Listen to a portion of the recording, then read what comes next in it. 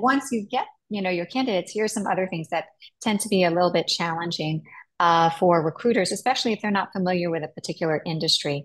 It can generate potential interview questions. So Oh. sometimes, it'll take them a while to think, how can I start asking the right question to this candidate? So it will help them, especially if there's something very technical they have to ask. Like for example, they have to search for an IT software engineer. They'll put in the questions, what can I ask, or what are the correct terminologies I should use when asking an interview question? It will do all of that for them. So ChatGPT gives you the questions. You can also ask it, what is the correct answer? Mm. It will also give you those. And, lastly, which again is a great kind of time saver, you can put in your notes and it will write the candidate summary for you. So Wow. whatever interview you had, it will just write the summary for you.